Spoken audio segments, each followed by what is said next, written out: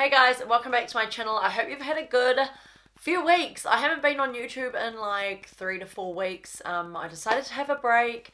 I felt really overwhelmed over September and October. I had like 10 brand collabs and I just had a lot of looks that I was doing. I was like amping up for Halloween. I was just go and I had like no free time for family or friends, and I just started to feel a bit overworked, so I decided to have a break for 3 to 4 weeks. I think it was 4 weeks, I don't know, but I haven't uploaded since Halloween, so it is December now. So yeah, it has been over 4 weeks. Oh my gosh, it's been like 5 weeks. Time just goes so fast, but I have definitely missed filming for you guys and uploading videos. But now I'm back to it. Yay, I uploaded my first Christmas look to Instagram yesterday. It was like a candy cane look, this one. So if you don't follow me on Instagram, then please do. It'd mean so much to me, and I upload all my cool makeup looks there. I feel quite different today due to the fact that I'm wearing makeup. I haven't worn makeup in the last 2 weeks.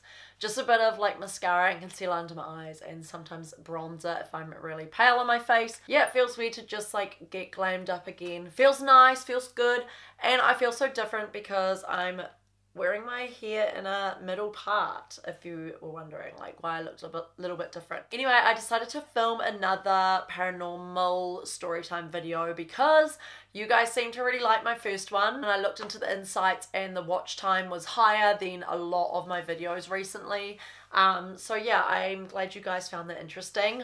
I personally like watching that kind of stuff, so that's why I want to upload it too, because I feel like I am a very emotional and spiritual person. Like, I do believe in all of that stuff. Do you guys believe in like the paranormal and spirits and aliens and stuff like that? Because I find all that stuff so fascinating. The thing about it is that we will never truly know what happens in the afterlife and if spirits are truly real and all that kind of stuff, but there is a lot of videos and a lot of stories out there from people and things that people have seen that are just unexplainable. So I definitely do believe, and I do think that there is like extraterrestrial beings out there. So I know my first storytime video was mostly about like ghosts and spirits, but this one is going to be more so about like extraterrestrial stuff as well, which I didn't really get into in my last video. Oh my god, I'm getting freaked out. I'm actually getting freaked out. Like, I keep thinking that I'm like seeing things and stuff. It's so strange. So if you guys haven't watched my first paranormal storytime video, I'll link it down below in the description. I really did like that video, and I talked a lot about my grandparents' batch that is at Waihi Beach. I'll quickly go over it in case you didn't watch my first video, but we've been like hearing voices there, and also a really creepy thing happened to me with like a dark figure and prominent like hands coming to me when I was sleeping at like the top of the corner, and it was coming at me. Very, very weird stuff. And I said I would make another video when more stuff has happened, and funny enough, my parents have moved from their house. That's our family home. We've been there for 15 years. I'm not living with them, but that's like, you know, our family home. They finally moved, and they are getting a new build in Papamoa, which is very exciting. So I'm very proud of them, and it's cool that they are finally taking a next step and, you know, doing something different and having a bit of change. But meanwhile, while the build is getting built, they have been staying at my grandparents' batch at the beach. And this is where all the weird stuff was happening, and they've been there for like 5 weeks now. So that's 5 weeks of being in the batch and like having stuff happen. So I'm just gonna get a bit into that today and the stories that they have told me. Oh, it's already giving me like goosebumps already just thinking about this, and it's so weird that everything always happens around my grandparents' batch. Like, maybe like at first now, like anything that happens now, we just associate it with my Upa, who passed away like 5 years ago. But creepy things were happening even before he passed away, so we couldn't work out why, or like who's died in our family that's kind of linked to that area or anything. I don't know. It's kind of really weird, but the batch was hand built by my Upa, by the way. So yeah, it is a big chunk of like who he is, and we know that if anything spiritual kind of happens now, we link it to him because that's where he's always wanted to be, and that's where he's always wanted to live even though they lived in Auckland. So anyway, the first thing is my sister, my younger sister Rebecca, was staying at the batch with them because she hadn't seen them for ages. She just finished uni, so she stayed with them for like 4 days, and then she stayed at mine for a day. But anyway, she said randomly she was sleeping and she just randomly like woke up. Like she said nothing, she didn't have a bad dream, she didn't hear anything, she just woke up, and then she like looked to the side of the door and there was like a figure behind the door, like in front of the room. So there was a figure, and she said it was like a hologram. She said it was like staticky, and I have heard that from people, that if they see ghosts or spirits, it's like staticky, as if it's like another dimension or something. And she said at first she was like terrified, but then she kind of got a sense of calm and just thought straight away, that's Ulpa. And then she said, hi Ulpa, like she actually said that, and it was gone. And she did say she looked there the next morning and there was a coat hanger there, and then beneath that there was like an iron board, so obviously that could have been the shadow that she was seeing. But she said it wasn't that. She knew when she woke up, she was fully awake, she knew it wasn't the iron board and the coat hanger. And mediums do say that. They say that ghosts like form in an object. So like, say if you had a tall chair, a spirit will kind of use that to form itself, like morphing into that object. I don't know, it was weird, but I do believe her because she is going through a really tough time at the moment, and the fact that she's seen that at the batch, like as if it was Ulpa, like almost watching over her. So here's another story that has happened in the batch. So probably 2 weeks earlier than when Becca's seen that, Mum heard evident knock like on the wall. Now our batch is made of wood, so obviously it can be like wood expanding. The batch is always creaky, but Mum said this did not sound like a creak. It was very, very loud, to the point that it woke her up, and she woke up and then she heard it was like bang, bang, and it was like right in their bedroom wall. Like, what the hell? And this is in the middle of the night, so even if like the wood is expanding, why is it so loud, and why does it sound like a knock? And it like frightened her, and she just didn't think anything of it. Something else happened to Becca while she was staying there. She was sleeping as well, and she heard knock, knock, knock in the wall, and she said it was an evident knock, as if someone was like trying to come in or something. She thought it was Mum knocking on their bedroom door, and she woke up and she was like, what the hell? She woke up Monique and she was terrified. She's like, Monique, did you hear that? Did you hear that? Monique said no, because she's such a heavy sleeper. So Monique didn't hear anything, but it startled Becca, and Monique got terrified too, and they couldn't get back to sleep since then, and that happened at 4 in the morning. Now the weird thing is, whenever some spiritual things happen to us, it is around 4 to 5 in the morning. And I believe that time is so evident because my upa passed away between 4 and 5 in the morning. So I just find that so strange how things are happening around the same time, and it's always been like that. So she looked it up on Google, and it said 3 evident knocks means that somebody close to you is going to pass away, or there is going to be bad news.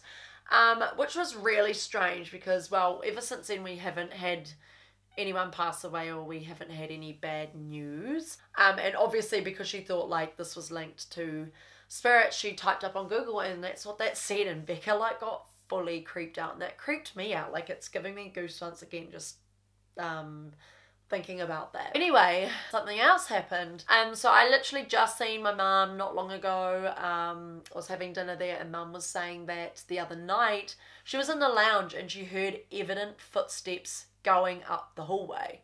And she said it wasn't creaking, it wasn't anything, it was evident footsteps, like actually like walking. And she said it was really strange, and she got a little bit freaked out, but then she kind of wasn't that scared because she thought, oh, it might have been Ulpa, because he always walked up from the bedroom to the kitchen. He always walked from the bedroom to the kitchen in the night to get him something to eat or a glass of water or something. So she just thought maybe, you know, that could have been him. So yeah, those are the latest things that have happened at the batch, and that's only been in a 5-week period. So kind of creepy, and they're going to be there for 6 months. So something else is bound to happen, and I will keep you guys up to date, like, if anything else does. Something weird happened to me and Monique and Mum. We seen something the other day. It was so weird. But I was at the batch. It's funny how it always happens at the batch, but I was having dinner there with them. This was like 2 days ago.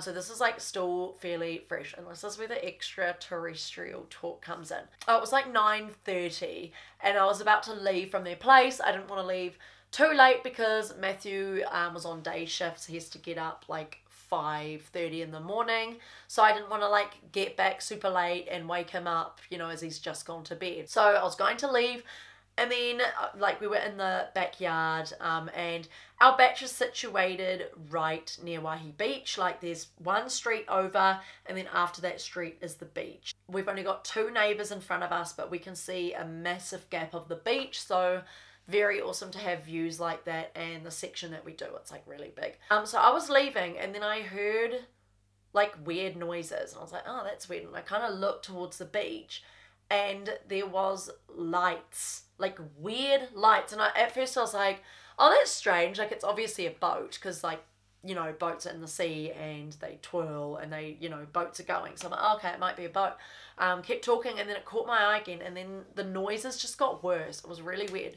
Mum's like, oh, it must be a sham. And it was like, and I was like, what the hell? Like, it sounded like a sheep. No sheeps live on the beach. There's no farms around. It was really weird. And I was like, like it kept getting louder. Like it was so weird. And then we just kept watching for ages. I was like, what the hell? And Mum and Monique were like, oh, we see the lights. And the lights were getting more like prominent, and they were shining, and it was kind of centered around a palm tree. And it almost looked like discs. It was like circling around each other. There was like 3 of them, and it was kind of like by a tree. And I started filming, so I do have footage, so you guys can see what I'm talking about. But we come to discover it wasn't a boat, because I kind of looked to the side and realized there was no boats out at the sea. And first we thought it was people. Like, we're like, oh, maybe someone climbed a tree. I'm like, oh, that's weird, them climbing a tree at like 9. By this time it was like 9:40. So I started like waving my torch. I'm like, it's a signal. Like for some reason that just came to my head, like, oh, they must be trying to signal to us. Like maybe they're stuck like in the tree. I don't know, but I started waving my torch like this. And Monique's like, oi! I'm like, don't call out. I was like freaked out. But yeah, then we soon discovered it wasn't people, because we just kept watching, and we realized it was one of those palm trees, so people can't actually physically climb up to the top of the leaves, like, if that makes sense. I don't know if it was above the palm tree or if it was behind it. You'll see in the footage that I'm about to show you, but yeah, it was like lights spinning around, really weird noises coming from the beach, and it was like really colourful lights, and then they would like fade and it would disappear, then it would come back, then it would like circle around each other, then it would flash. It almost looked like meteorites in the sky. And it was weird because a few meters over the pole, it kept lighting up. Like it lit up, and then I was like looking, and there was no one around there. So I was like, okay, this is weird. I did put it on my Instagram story the other day. A few of you said maybe a UFO, which honestly could have been, because a lot of people have been having UFO sightings at beaches and weird stuff happening at beaches. People are seeing like weird disc looking spacecrafts in the sky. Lots of weird stuff does happen at Waihi Beach.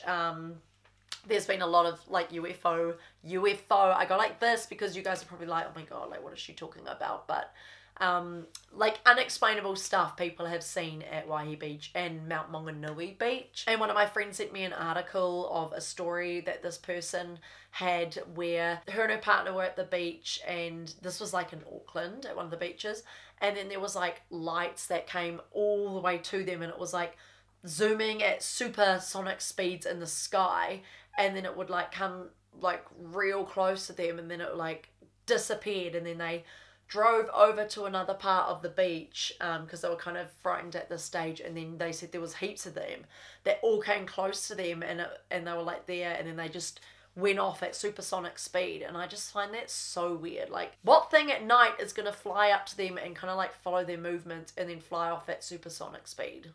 UFO. Some people said it could have been a drone, but I know it wasn't a drone because my partner has a drone, a Phantom 3. I know what they sound like and I know how they can fly like. I definitely know that there's not 3 lights on them circling around each other like this and in a tree. Because drones go around objects. They can't go like in objects. And I heard no drone noises. Drone noises are super loud. It's like zzz. So I know it wasn't a drone, and it was too inconsistent to be a drone. Like the lights would go away, they'd come back, like it was just all over the place. So I'll put the videos in here now for you guys of the clips that I took. That's annoying when you don't know what it is, eh? Oh look, you can see it on my camera. Okay, there's a weird light hovering in the distance in this tree. Oh look, you can see. There's 3 of them. There's about 3. We don't know what this is. Is that a torch? Like, we actually don't know what is hovering in the distance by this tree. What the hell? It's scary, really. What is that? It's right over that tree. Okay, here's a tree in the distance, and there's weird lights moving all around at the top, and it doesn't even make sense to us. Can you work out what this is? Is it aliens? No. We're in the... Oh, I've got it zoomed in, so there's our back fence. But literally, this is a big... What is it, a big pine tree? Yeah, it's like a pine tree. But for some reason, there's like... Oh, there's a light down there because there's a street light, but... Yeah, the house is sort of lit and it's over the street. And we thought it was people in the tree, and we were like waving our torch thinking it was a signal. It's actually weird. It's like going... Sounds like... We hear really weird, like, sheep-like bird noises. Is this a blimmin' alien? It could be. Or is it a shame? To make What's making lights, though? No animal makes a light. It was hovering away from the tree, so there can't be anyone in it. Like birds. That was a really distinct... Look, it's still hovering a little bit. Look, when I zoom in, it's a really bright light. I feel like going up closer. And I can't even work it out. Strange. Yeah, look. We should go a little closer, shall we? Can you guys hear that? Yeah. Yeah, so this is a tree. Here it is. It's still not finished. Wow. That was quite bright.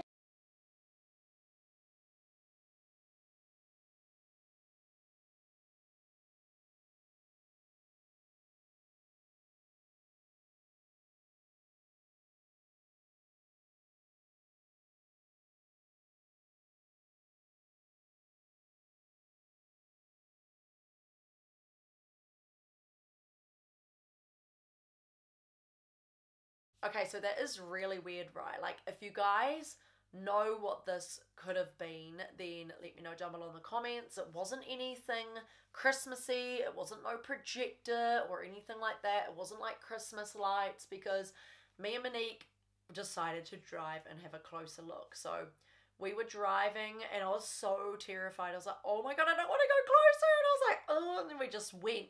And we went past it and we're looking everywhere and there was nothing.